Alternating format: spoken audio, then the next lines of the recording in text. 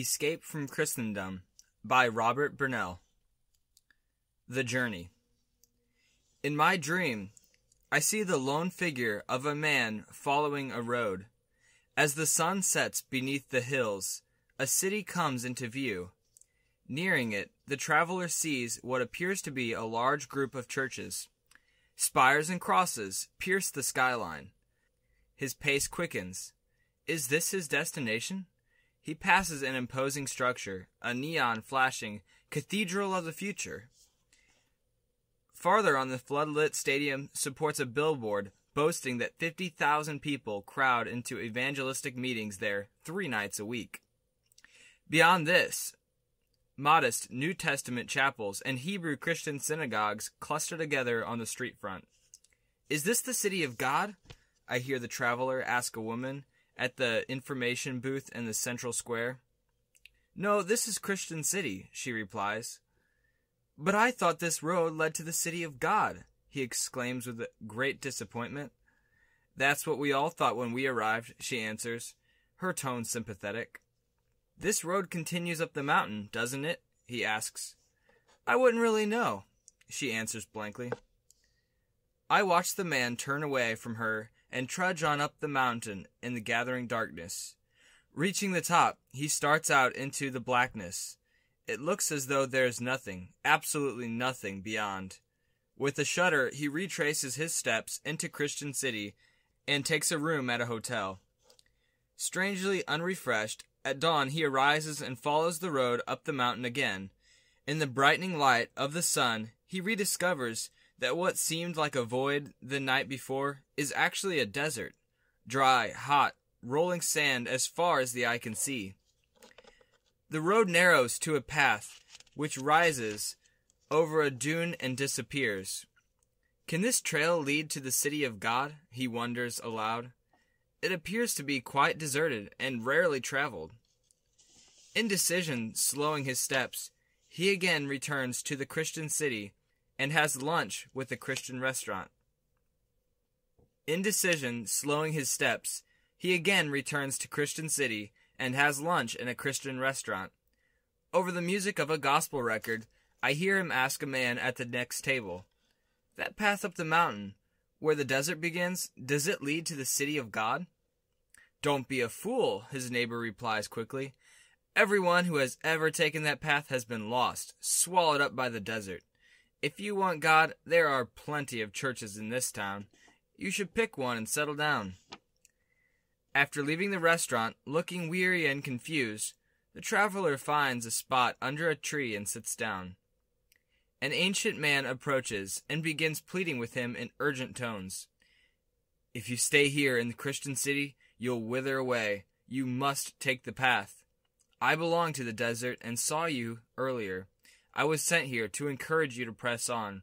You'll travel many miles, you'll be hot and thirsty, but angels will walk with you, and there will be springs of water along the way, and at your journey's end you will reach the city of God.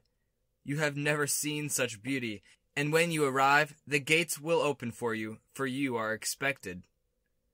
What you say sounds wonderful, the traveler replies, but I'm afraid I'd never survive that desert. I'm probably better off here in Christian City. The ancient one smiles. Christian City is the place for those who want religion but don't want to lose their lives. The desert is the territory of those whose hearts are so thirsty for God that they are willing to be lost in Him. My friend, when Peter brought his boat to land, forsook all and followed Jesus, he was being swallowed by the desert. When Matthew left his tax collecting and Paul his Pharisaism, they too were leaving a city much like this to pursue Jesus out over the dunes and to be lost with God. So don't be afraid, many have gone before you. Then I see the traveler look away from the old man's burning eyes to the bustle of Christian City. He sees busy people hurrying hither and yon with their Bibles and shiny attaché cases, looking like men and women who know their destiny. But it is clear they lack something which the old man with eyes like a prophet possesses. In my dream, I imagine the traveler turning things over in his mind. If I do go out there, how can I be sure I will really be lost in God? In the Middle Ages, Christians tried to lose themselves in God by putting the world behind them and entering a monastery, and how disappointed many of them were to find that the world was still there.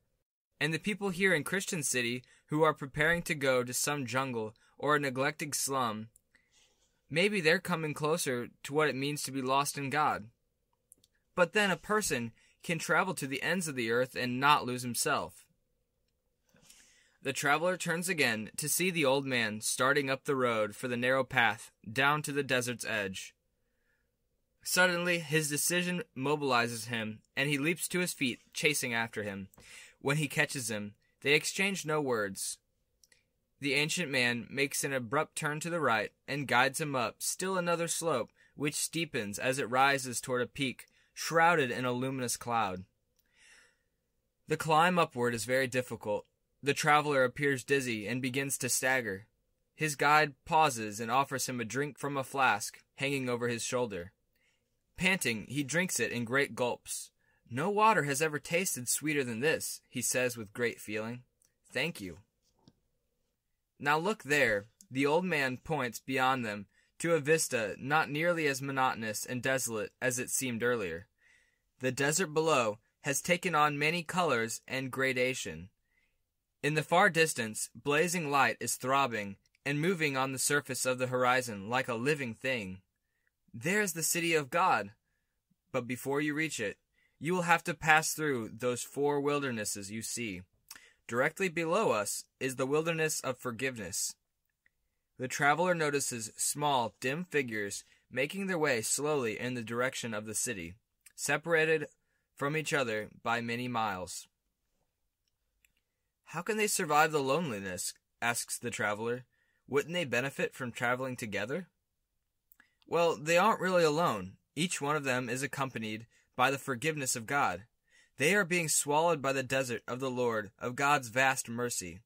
The Holy Spirit is saying to them as they travel, "Behold the Lamb of God, who takes away the sin of the world." They are made whole as they travel. Just beyond there is an expanse of blue.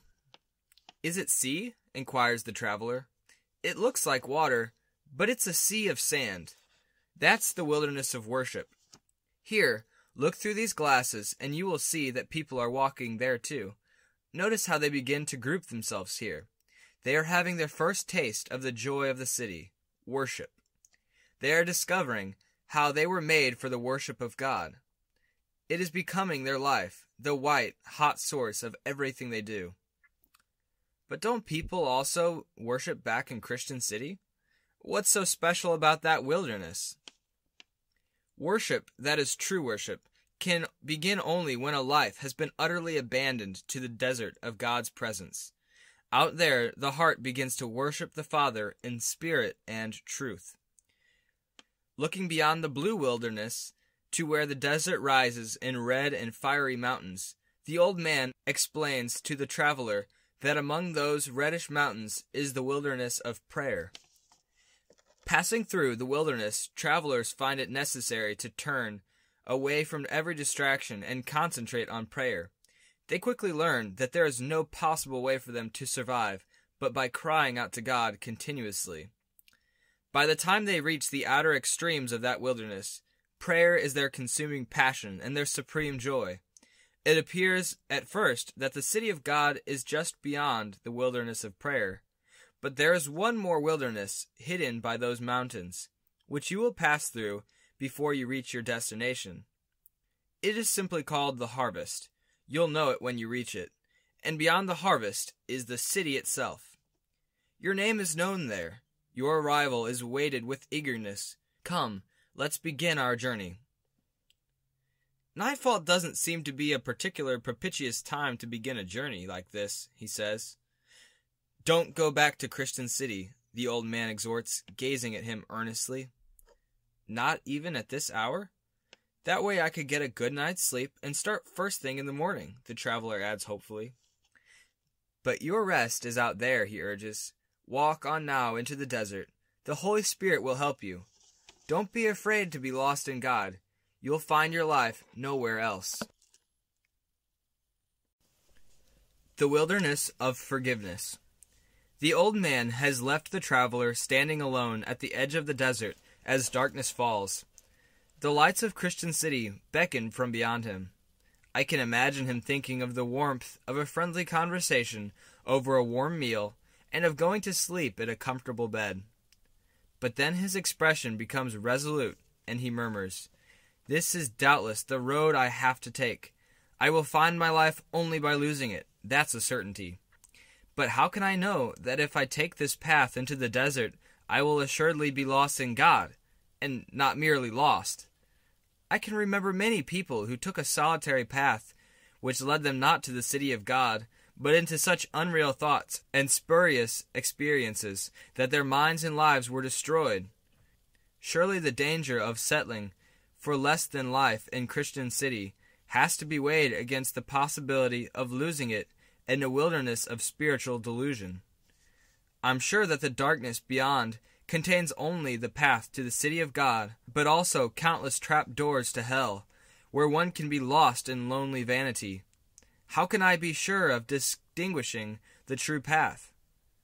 What I first think in my dreams to be a star hanging low over the horizon now take the shape of a cross, hanging directly above the path in front of the traveler.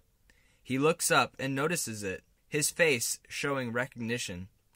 He whispers quietly, "Forgiveness," and then with deep reverence quotes, "So Jesus also suffered outside the gates in order to sanctify the people through his own blood. Therefore, let us go forth to him outside the camp, bearing abuse for him.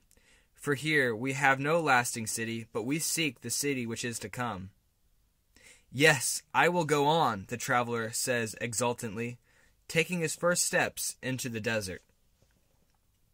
As dawn breaks, he sees nothing but sand and sky, and a path which can be distinguished from all others by the cross which hovers where the trail meets the horizon. As the day wears on, it is obvious that the traveler is weary, thirsty, sick with heat. Just when it appears he cannot trudge another step, a stranger appears at his side. "Over the next hill you will find a spring," she says. "Keep going. You are almost there," she encourages him. He is soon lying by a spring, drinking water and eating food which the helpful stranger provides. "This is the wilderness of forgiveness," she explains to the traveler. "People often expect God's forgiveness to be like a beautiful park with fountains and rivers and green grass. They cannot understand why it should be a desert. Yet one has to learn that God's forgiveness is everything. Everything. This is possible only in a desert, where a Christian comes to see nothing, appreciate nothing, hope in nothing, but the cross of Jesus." She quotes several passages from Galatians to the traveler. "But far be it from me to glory except in the cross of our Lord Jesus Christ, by which the world has become crucified to me and I to the world. For neither circumcision counts for anything, nor uncircumcision, but a new creation. Peace and mercy be upon all who walk by this rule, upon the Israel of God. I have been crucified with Christ. It is no longer I who live, but Christ who lives in me. And the life which I now live in the flesh, I live by faith in the Son of God, who loved me and gave himself for me. I do not nullify the grace of God, for if justification were through the law, then Christ died to no purpose." "Do you think the Apostle Paul traveled this wilderness?" asks the traveler. "Yes, he did. For years, Paul had worked very hard in the city of religion, to be a religious man. Still, he found no peace for his spirit. Then Paul met Jesus, and from the start, Jesus meant one thing to Paul: forgiveness. He was overwhelmed with it. The forgiveness of the cross was the theme of his life from then on. But Paul's first experience of the kingdom of God as reality in this life was right here in this wilderness." "So I'm walking where the apostles walked." The traveler's voice is full of awe. "Remember when Peter lowered the net at the command of Jesus and brought it up loaded with fish? His immediate response was, 'Leave me, Lord, I am a sinner.' Jesus answered, 'Don't be afraid. From now on you will be catching men.' Implied in Jesus' answer was, 'I will take care of your sin.' And when they brought their boats to land, They left everything and followed Jesus. Followed him here into this wilderness of forgiveness in pursuit of a cross. After Jesus had died for Peter's sins and risen for his justification and was about to fill Peter with the Holy Spirit, he said to this man who had denied him 3 times, "Simon, son of Jonas, do you love me? Feed my sheep." And with this thrice repeated question and command, Peter's life was healed with the forgiveness of his Lord.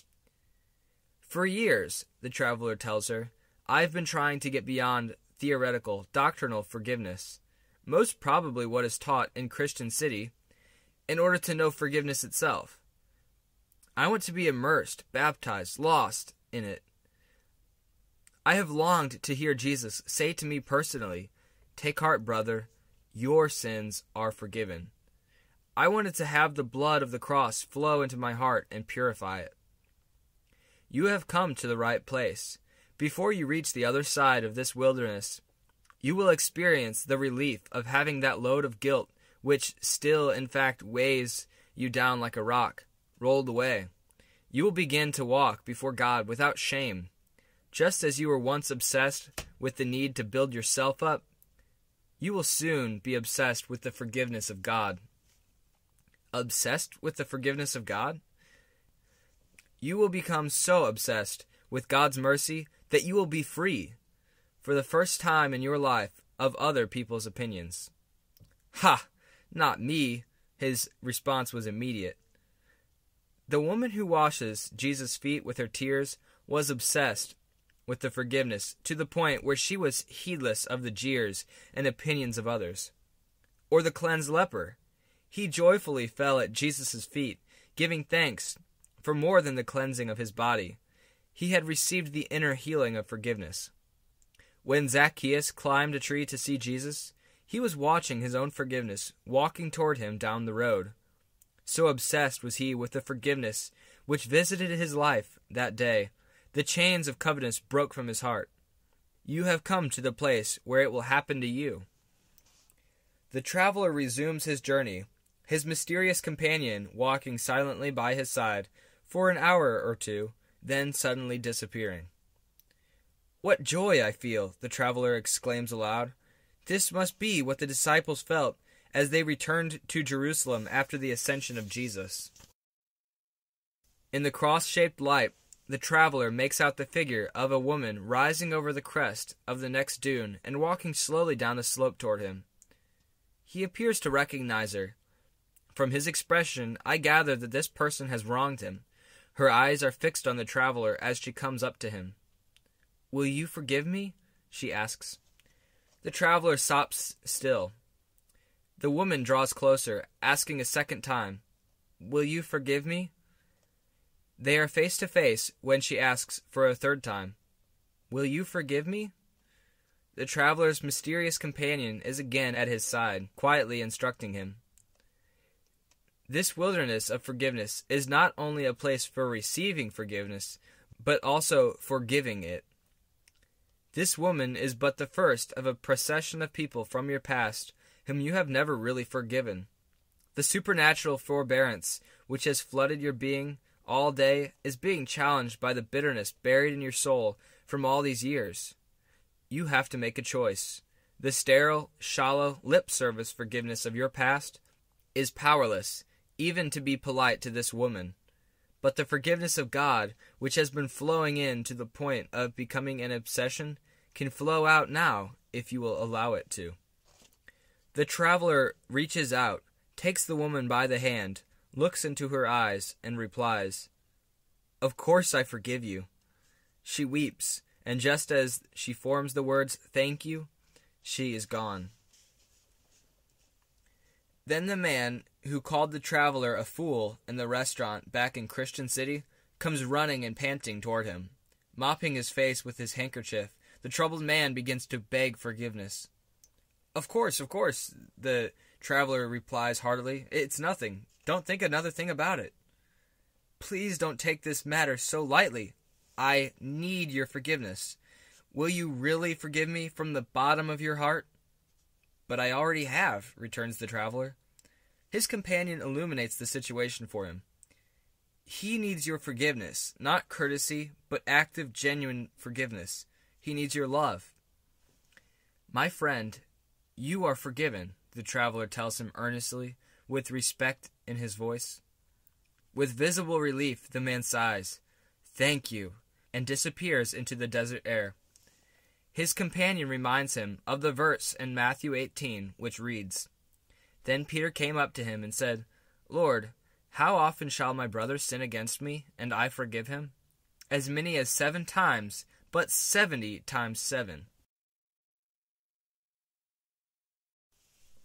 The wilderness of worship. Water! Who would have thought that in the middle of the desert there would be a sea? The traveler is exclaiming to himself when next I see him in my dream. From the brow of a mammoth dune, he looks down into an expanse of blue stretching to the horizon. But no, it isn't water, he remembers. The old man on the mountain pointed to this as the beginning of the second wilderness. As he descends the hill to his edge, the strange sea of sand is not as flat as it seemed from above. There are waves of blue extending into the distance like a frozen ocean. Perhaps there is a relationship between this and the sea of glass before the throne of God. Perhaps the waves will flatten out as I approach the city of God. Suddenly, a person of unearthly beauty is standing a few feet away from the traveler. "Greetings," the being says. "It is a long way across this stretch. Many have perished trying to make it on foot. I offer you a better way." "A better way?" asks the traveler. "Yes, I have the power to cross this wilderness in a split second, and if you will let me, I can take you with me. I can have you safe on the other side directly." "What must I do?" "All I require is a token act. If you will merely kneel to pay me homage, I will lift you across the wilderness with the speed of light." "But that would be to worship you, wouldn't it?" "Why do you find that strange? People do it every day." "You did it yourself, long before you came to this wilderness." "The citizens often worship me in Christian City.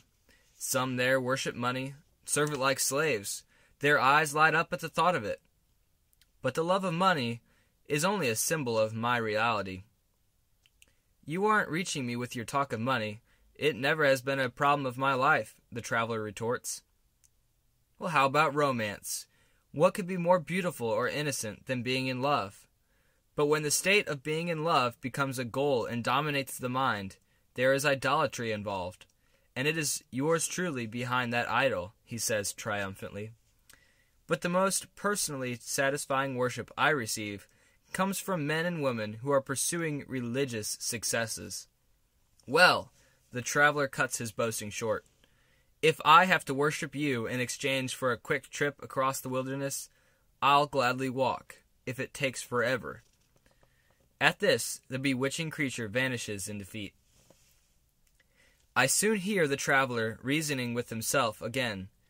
In Christian City, it is possible to go through all the surface motions of faith in God, while one's real worship, the thing which obsesses the mind day and night, is idolatry. Now that I have left there, I can survive only if I'm lost in the worship of God. God has said, "Behold, I am doing a new thing. Now it springs forth. Do you not perceive it? I will make a way in the wilderness and rivers in the desert. The wild beasts will honor me, the jackals and ostriches. For I will give water in the wilderness, rivers in the desert, to give drink to my chosen people, the people whom I formed for myself, that they might declare my praise." Perhaps such worship can be formed only in the desert, with its dryness and pounding heat, searing light and eerie silence. These reflections are interrupted by a sudden crescendo of indescribable music, singing of unearthly beauty. Voices seem to be everywhere, yet no one is visible. From the top of a blue wave, the traveler sees 7 people standing in a hollow with their hands raised heavenward, uttering the praises to God. In the midst of this music, his mysterious companion returns. Filled with joy, the traveler tells her, Do you notice how the 7 worshippers are really surrounded by a multitude of magnificent beings whose voices blend with theirs? I feel that out here in the desert I have, in a mystery, already entered the outskirts of the kingdom of God. But you have come to Mount Zion, and the city of the living God, the heavenly Jerusalem, and to innumerable angels in festal gatherings, and to the assembly of the firstborn who are enrolled in heaven, and to a judge who is God of all, and to the spirits of just men made perfect, and to Jesus, the mediator of a new covenant, and to sprinkled blood that speaks more graciously than the blood of Abel. Therefore, let us be grateful for receiving a kingdom that cannot be shaken, and thus let us offer to God acceptable worship, with reverence and awe, for our God is a consuming fire. After some time the song ceases. Everything becomes still. No one is in sight but the 7 worshippers who bid the traveler God's peace and file over the dune, leaving him alone with his companion. She leads him to a rushing stream and provides him another meal. "So this is the wilderness of worship," exclaims the traveler, still in awe from his experience. "Yes, here the Christians learn to worship God the Father in spirit and truth. You might call it the outer court of the city of God, for as you have seen, the inhabitants of that city are all around you. Back in the wilderness of forgiveness, you began to experience the power of Jesus' blood cleansing your inmost heart. Here in the wilderness of worship, you receive His Holy Spirit. God baptizes you with power and from on high in order for you to worship Him with a worship which, in the wildernesses beyond, will take the shape of deeds. Joel 2 tells us, "And it shall come to pass that I will pour out my Spirit on all flesh. Your sons and your daughters shall prophesy, your old men shall dream dreams, and your young men shall see visions. Even upon the menservants and maidservants in those days I will pour out my Spirit." I have never experienced such worship as this. But will it last? Asks the traveler. Will I still be able to worship the living God with such grace in the deserts beyond? Changes are taking place in you, which, if you let them, will last forever. Your heart is being opened by the outpoured Spirit. Your mouth is being opened to speak as God gives you utterance. Your sons and your daughters shall prophesy. Your mouth is being opened to speak as God gives you utterance. Your sons and your daughters shall prophesy. And your eyes are being opened to see visions and dream dreams. You are receiving eyes which see God. But don't these things happen back in Christian City? I am told that this sort of thing goes on in Apostolic Church of the future, every Sunday night. The difference, brother, is that here you do not merely taste worship or dabble in worship. Here in the desert you are lost in the worship of God, so that all your praise and thanksgiving goes to Him. Everything you do is done for Him.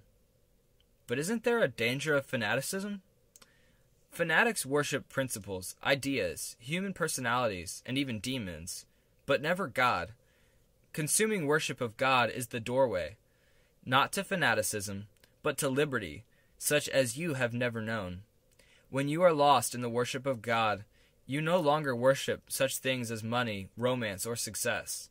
You have found the one true object of worship, and as you worship Him, you are fulfilled. With these words his companion departs.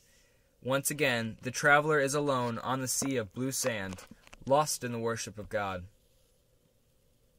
The wilderness of prayer. Now the sea of sand comes to an abrupt end in the foothills of a fiery mountain range. There is no vegetation, only walls of dry, hard, burning rock. Bones cluttering the sand at the base of the rocky barrier are mute testimony to the dangers of this desolate land. The traveler fixes his gaze on the cross-shaped star as he walks, and recites to himself, "Enter by the narrow gate, for the gate is wide and the way is easy that leads to destruction. And those who enter by it are many. For the gate is narrow and the way is hard that leads to life, and those who find it are few. Hearing voices in the distance, the traveler follows the path at the foot of the mountain toward them. There the path abruptly turns into a gash in the mountain. Entering the opening, he listens as a voice echoes and resounds with such intensity that no words can be distinguished. Moving deep into this rock pass, the traveler nears a huge wrought iron arch, under which a man is addressing an assembly of men and women. "This is the way, believe me," pleads the man. His words are now distinct. "This narrow gate to my left is so rusty, and it will hardly swing. Who in his right mind would want to follow that steep path, when this well-paved, well-traveled way is open and ready? Come through this gate, and you will be out of the wilderness before the day is over. Good food and a clean bed await you at the other end. There are prayer meetings arranged at the rest stops every hour along the way." Without hesitation, the traveler passes under the wrought iron arch gate and proceeds down the road. Others join him. The route on which he now walks is smooth and pleasant, in contrast to the blue sand he had just plodded through. A sign repeats the information that there are rest stops every hour, consisting of a prayer meeting and a light lunch. At the first stop, he talks with the pleasant hostess. "I've come a long way. Please tell me where this path is taking us." She smiles and replies, "You will be beautifully housed and well taken care of. Your journey will be over by nightfall." The traveler walks on, increasingly perplexed. Just as darkness begins to fall after a scenic journey through the rocks and trees, he finds himself on the brow of a hill looking down on a city. "Welcome!" exclaims a man standing beneath a wrought iron arch identical to the arch through which he had passed earlier. "Thank you," replies the traveler. "But where am I?" "Why, this is Christian City." Without another word, the traveler turns and runs back the same way which he came. With Christian City out of his sight, he slows to a walk, but doesn't stop until he's reached the other arch, the end of the false path. He cries out, "I have only one desire, to find the narrow gate and enter it before I take a single rest. How could I have been so blind? Of course the narrow gate had been almost obliterated by weeds and vines." Daybreak finds him on a narrow path, winding up through scarlet rocks. There is a hum in the air as of wind through trees, but neither wind nor trees are found there. The hum grows louder and finally can be distinguished as a chant of many voices. Now the traveler sees the people on the path ahead. He has become part of a procession of people, all moving toward the city of God. As they walk, they are each talking to someone unseen. Some of them are crying. Some seem exuberant. Some are mentioning people's names and asking good things for them. Some ask their neighbors ahead or behind for help, but their main concern is with their unseen listener. The traveler's mysterious companion now returns and addresses him. Here is the wilderness of prayer. The contrast with Christian City is extreme, you know. There, they do have prayer meetings, and people pray before they go to bed. When life becomes difficult, their prayer becomes intense, until the crisis passes. But in the wilderness of prayer, prayer becomes one's way of life, the source of one's whole existence. The time has come for you to be lost in the life of prayer. Meditate on these passages in the Gospel of Luke, she adds, handing him a sheet of paper on which is written, "Now when all the people were baptized, and when Jesus also had been baptized and was praying, the heavens opened, and the Holy Spirit descended upon him in bodily form, as a dove, and a voice came from heaven, 'Thou art my beloved Son, with thee I am well pleased.'" Luke 3:21-22. But now so much the more the report went abroad concerning him. A great multitudes gathered to hear and to be healed of their infirmities. And he withdrew to the wilderness and prayed. Luke 5:15-16. In those days he went out to the hills to pray, and all night he continued in prayer to God. And when it was day, he called his disciples, and chose from them 12, whom he named apostles. Luke 6:12-13. Now about 8 days after these sayings, he took with him Peter and John and James, and went up on the mountain to pray. And when he was praying, the appearance of his countenance was altered, and his raiment became dazzling white. Luke 9:28-29. He was praying in a certain place, and when he ceased, one of his disciples said to him, Lord, teach us to pray, as John taught his disciples. Luke 11:1. And he came out and went, as was his custom. And he came out and went, as his custom, to the Mount of Olives, and the disciples followed him. And when he came to the place, he said to them, Pray that you may not enter into temptation. And he withdrew from them about a stone's throw, and knelt down and prayed. Luke 22:39-41. And when they came to the place which is called the Skull, there they crucified him and the criminals, one on the right and one on the left. And Jesus said, Father, forgive them, for they know not what they do. Luke 23:33-34. A prayer life is something we engage in alone, yet it brings us into fellowship with God and man as nothing else will. His companion tells him when he is finished reading. Prayer is going to God, to the Father's door, and asking for bread so that you can give it to your needy brother. When you knock and keep knocking, it always opens. Always. Out of that communion with God comes something you share with others. And as you share what God gives you, you have communion with them. A person will have this communion even if he's shy or clumsy, for this life of prayer delivers one from the fear of other people's opinions and the fear of one's own blunders. But does it take these eerie mountains, these cliffs, this continuous danger to learn to pray? Asks the traveler. Well, in the past you cried to God on your occasional emergencies. Here you are learning to see your life as a continuous crisis, driving you to call on God day and night. Shall not God vindicate his elect who cry to him day and night? The clearer our vision of what happens in this world, how close to the edge of chaos the nations are, and the more we understand that the only way to know life is to come closer to God the Father in prayer, to cry to him day and night. We pray without ceasing because the crisis in earthly life is never over. But why does it all have to be so hard? It looks to me as though the climb through these mountains is the toughest part of my journey yet. Because prayer is our main work. It takes thought, concentration, and active will, and the best of one's strength to pray for the hallowing of God's name, the coming of God's kingdom, to pray for laborers in the harvest, or to pray for specific people in their needs. You have barely begun to scratch the surface of the awesome things that wait to be done in answer to your prayers, if you keep on going. That's it, though, to keep going. I'm so tired. This is because your prayers are becoming engaged in the real battle. Prayer is the ground where we overcome evil with good. In these mountains, you will learn to pray for your enemies. The life of overcoming evil with good starts with asking that good will come on those who have done evil to us. The narrow path leads to a lookout where the traveler and his companion share a meal. Afterwards, they walk to the edge of the lookout where she points to the path winding down through the mountains, which diminish in size until somewhere near the horizon they appear to reach their end.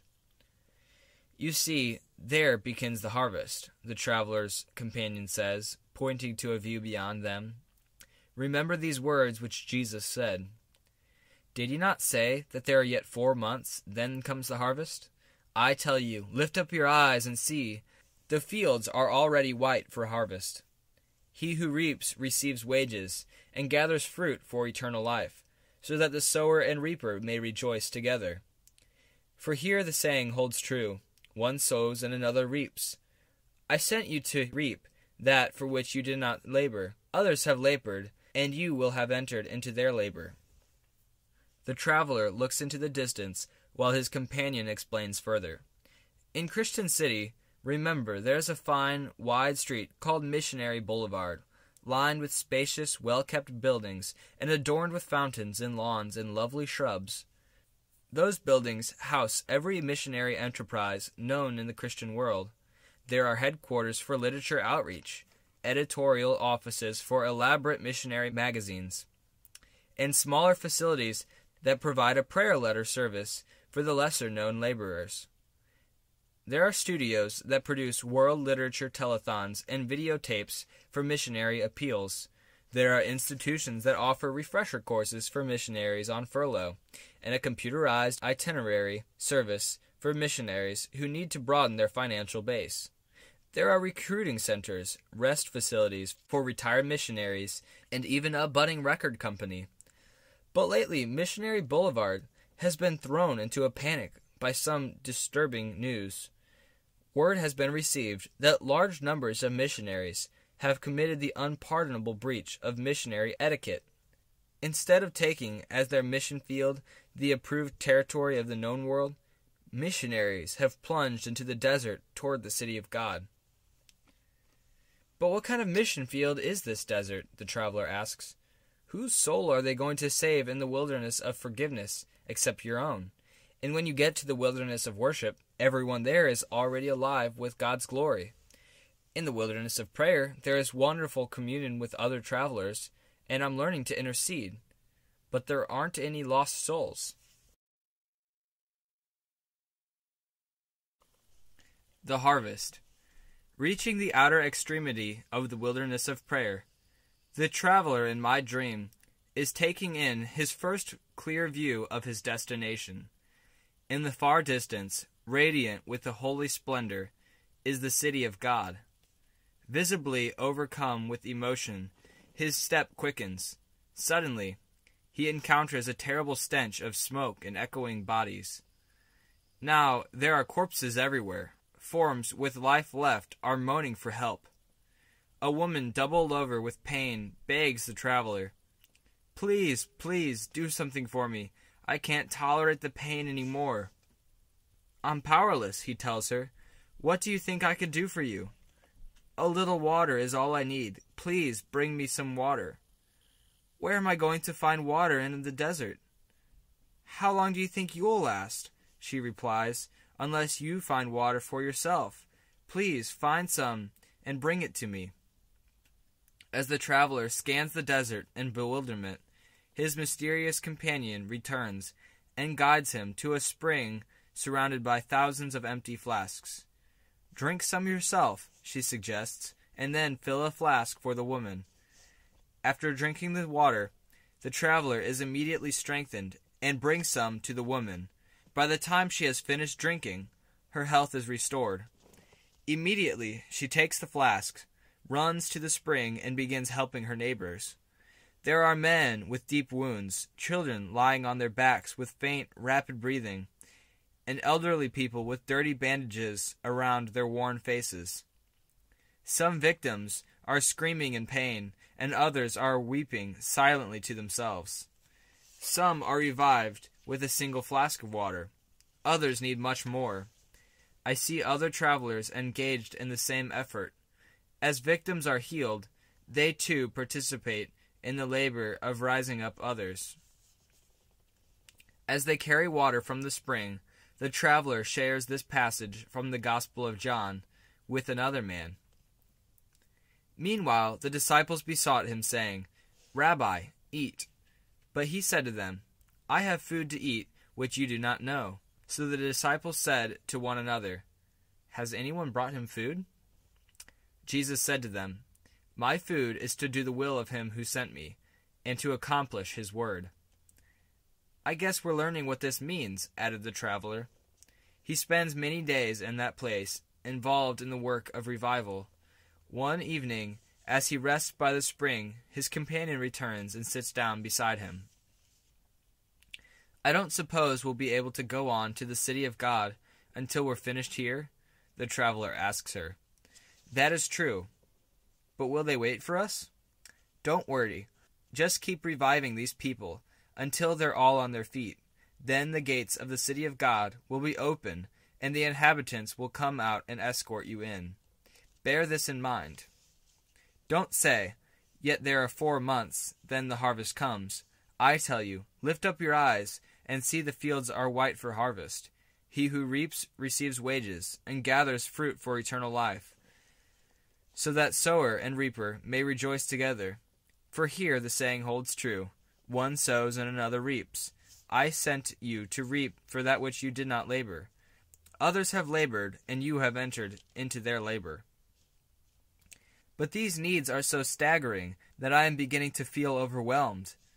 The joy of seeing restoration take place before my eyes is offset to some degree by the vastness of the sea of despair. Is there any end to it? Brother, replies his companion, just as you had to lose yourself in God's forgiveness and in worship and prayer, you are now losing yourself in the harvest. It is one thing to dabble in the harvest. It's quite another to be lost in it. But will I have the strength to keep on working among people with such great needs? Isn't that what Jesus did? As he sat at the table in the house, behold, many tax collectors and sinners came and sat with Jesus and his disciples. And when the Pharisees saw this, they said to him, Why does your teacher sit with tax collectors and sinners? But when he heard it, he said, Those that are well have no need of a physician, but those who are sick. Go and learn what this means.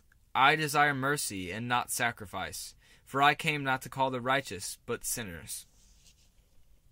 It must have been discouraging for him, though. Jesus wept over religious Jerusalem for its hardness of heart. Obviously, his greatest encouragement on the human side came from these repenting sinners. Of these he never tired. You can confidently abandon yourself to this harvest without danger of being engulfed by it, provided you keep your vision of the city, and provided you do your work here with the whole heart. The Spirit of the Lord will sustain you if you will be careful to listen to these people, as Jesus listened to the woman at the well, to the lepers, the lame, the blind, the father of the demon-possessed boy. Don't be in a hurry. Take time and listen and ask the right questions. Find out where people really hurt, what they really need. Also, you must tell them about Jesus as you go about with your flask. The water in the flask and this message of yours are identical. These dying people are thirsting for Jesus. Not theories about Jesus, but Jesus himself. The message of Jesus is a drink of refreshing water that brings them back to life. Remember the verse. Heal the sick, raise the dead, cleanse the lepers, cast out demons. You received without pay, give without pay. Don't be satisfied until the mercy of God has raised them all to their feet. Yes, think about this passage in Revelation. And I saw the holy city, New Jerusalem, coming down out of heaven from God, prepared as a bride adorned for her husband. And I heard a great voice from the throne saying, Behold, the dwelling of God is with men. He will dwell with them, and they shall be his people, and God himself will be with them.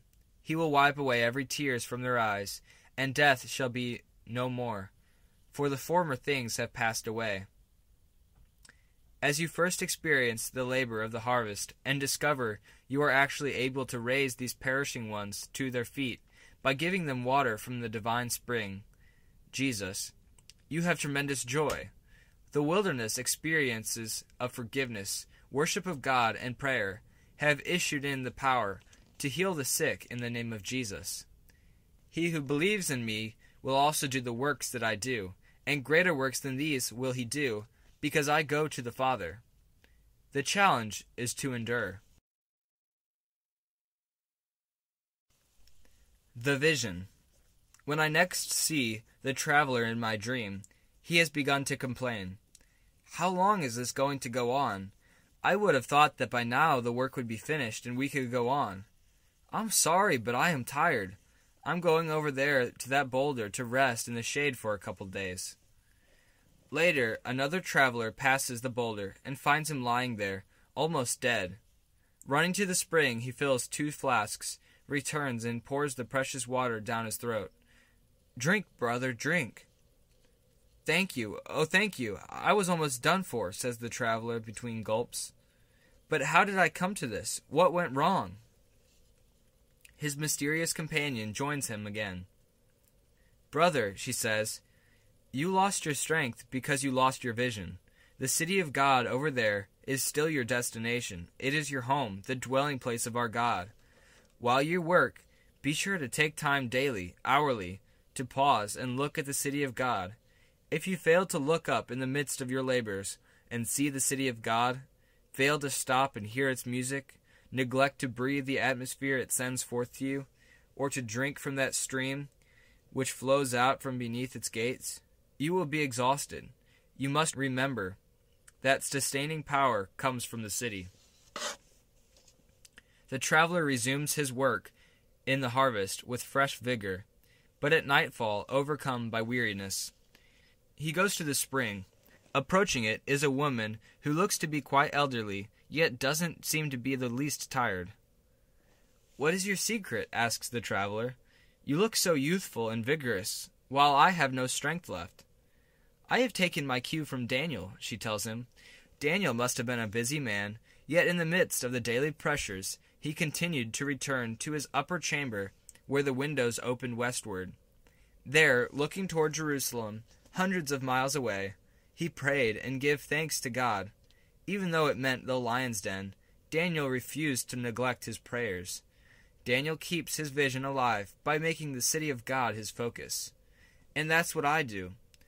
The more problems I have to contend with here in my harvest, the more time seems to press in on me, the more firmly I fix my eyes on the city of God. I make sure to keep looking up. Every time I eat bread and drink wine, I do so in anticipation as well as in remembrance. This is the food of the city, you know, and it keeps my eyes and my heart there. When the traveler left the old woman, he seemed to be consciously attempting to keep his vision before him. In a low voice he was singing the words of Revelation. "And I saw the holy city, New Jerusalem, coming down out of heaven from God, prepared as a bride adorned for her husband. And I heard a great voice from the throne saying, 'Behold, the dwelling of God is with men. He will dwell with them, and they shall be his people, and God himself will be with them. He will wipe away every tear from their eyes, and death shall be no more. Neither shall there be mourning, nor crying, nor pain any more, for the former things have passed away.'" When I last see the traveler, his mysterious companion has returned with a final admonition to him. "Keep looking to that city, and remember who waits for you there. He has prepared a place for you, and will soon be coming for you. Meanwhile, as you look to the city, he will renew your strength, so that you will mount up on wings as eagles, and you will run and not be weary, and you will walk and not faint." 2 revivals. At this point, I was swept away from the scene of the traveler's journey to the top of a cliff. I found there a stone tablet inscribed with the words from Revelation 19. Then I saw heaven opened, and behold a white horse. He who sat upon it was called Faithful and True, and in righteousness he judges and makes war. His eyes are like a flame of fire, and on his head are many diadems, and he has a name inscribed, which no one knows but himself. He is clad in a robe dipped in blood, and the name by which he is called is the Word of God. And the armies of heaven, arrayed in fine linen, white and pure, followed him on white horses. From his mouth issues a sharp sword with which to smite the nations, and he will rule them with a rod of iron. He will tread the winepress of the fury of the wrath of God the Almighty. On his robe and on his thigh he has a name inscribed, King of Kings and Lord of Lords. Looking up from the tablet, I saw beneath me 2 revivals simultaneously in progress. Christian City was experiencing a revival which manifested itself in a massive and rapid growth. Within a very short amount of time, the population had increased tenfold. Building was going on everywhere. New homes sprawled up and down the surrounding hills. But the most dramatic aspect of this growth in Christian City was the appearance of magnificent new church structures towering over the countryside. One cathedral was being completed, which had a spire 70 stories high, housing the world's most powerful transmitter. Another church was taking shape in the form of a giant glass dome with revolving stage and wraparound sound systems. The most unusual one looked like an upright cross, with 15 elevators taking people up to the sanctuary housed in the south arm, and a Christian restaurant housed in the north arm. There were Christian educational facilities for every age group, from pre-kindergarten to graduate school. This group sponsored scenic retreat centers in the style of Swiss chalets with vast seminar halls. There was a feeling in Christian City that this growth was a sign of the world's last days. Books on the end of the age were up near the top of the Christian bestseller lists, second only to the Christian sex manuals. Reporters came from all over the world to do articles on the booming conditions there. The inhabitants of Christian City were claiming that when the end came, they would be caught away to the city of God before the chaos erupted. At the same time, I saw across the desert, far distant from the Christian city, a very different revival taking place, with none of the accoutrements of successful religion. Dying men and women were being raised to their feet like the dry bones Ezekiel saw. They were being delivered from their diseases, their sins, and their spiritual prisons, merely by drinking the living, life-giving water and sharing it with others, bringing healing to them. As by a spreading fire or a surging flood, the sick ones were being swept to their feet. Laborers there, who'd spent years seeing limited results, found that now it was taking no more than a single drop of water on a parched tongue to raise the dying to life. And each day the process was accelerating. Finally, I saw the last prone body raised to life. What one appeared a battlefield of defeat had become the camp of a mighty army.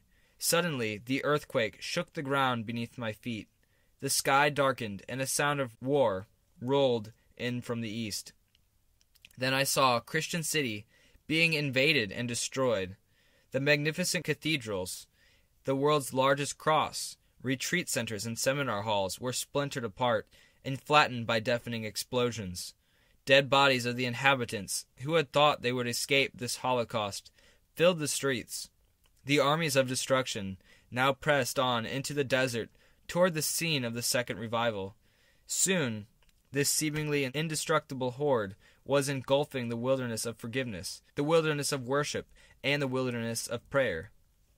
When the city of God came into its view, a single roar like that of a wounded beast filled the air. The horde drove on toward its goal, appearing about to storm the city of God. But near the wall of the city, the army of revived ones waited, poised and ready. When the enemy came within range, the gates of the city burst open. Out marched the angel of light, led by a king of such splendor that the enemy horde had to shield its eyes. The revived ones merged with the army of light and joined battle with the enemy. 3.5 days later, the war was over. The enemy was destroyed, and the triumphant ones entered the city of God, for which they had been chosen before the foundation of the world. Again, I was swept away to read another large tablet engraved with further words of revelation. Then I saw an angel standing in the sun, and with a loud voice he called all the birds that fly in mid-heaven. Come, gather for the great supper of God, to eat the flesh of kings, the flesh of captains, the flesh of mighty men, the flesh of horses and their riders, and the flesh of all men, both free and slave, both small and great. And I saw the beast and the kings of earth and their armies gathered to make war against him who sits upon the horse and against his army. And the beast was captured, and with it the false prophet, who in its presence had worked the signs by which he deceived those who had received the mark of the beast, and who worshipped its image. These two were thrown alive into the lake of fire that burns with brimstone, and the rest were slain by the sword of him who sits upon the horse, the sword that issues from his mouth, and all the birds were gorged with their flesh. Then I saw an angel coming down from heaven, holding in its hand the key of the bottomless pit and a great chain. And he seized the dragon, that ancient serpent, who is the devil and Satan, and bound him for 1,000 years, and threw him into the pit, and shut it and sealed it over him. and he could deceive the nations no more, till the 1,000 years were ended. After that he must be loosed for a little while. Then I saw thrones, and seated on them were those to whom judgment was committed. Also I saw the souls of those who had been beheaded for the testimony of Jesus, and for the word of God, and who had not worshipped the beast or its image, and had not received its mark of their foreheads or their hands. They came to life, and reigned with Christ for 1,000 years.